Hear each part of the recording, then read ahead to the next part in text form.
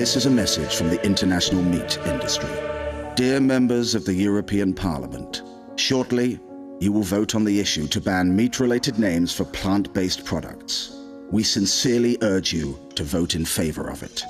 This 64-year-old woman from Spain mistakenly purchased a so-called veggie burger, thinking it was an authentic beef burger.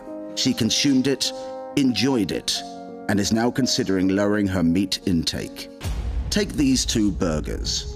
One is a beef burger, one is a plant-based burger. But which one is which? It's impossible to tell, because they both contain the word burger. Other example, Wiener Schnitzel, vegan schnitzel. It's identical.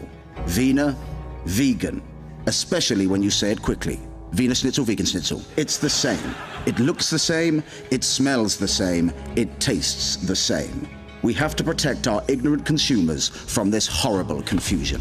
While the meat industry has always been known for its honest and sincere advertising, these plant-based manufacturers have been deceiving customers for years and years. This has to stop. You can't call a sausage and not kill an animal. You have to shoot the cow, gas the pig, behead the chicken. You have to separate the lamb from the mother, ignore the screaming, slaughter it, and make a rack out of it. Let's not forget, meat is a product of love.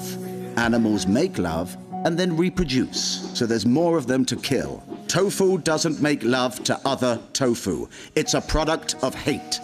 Please vote wisely and stop this confusion. You have to murder to call it a burger. This message was approved by the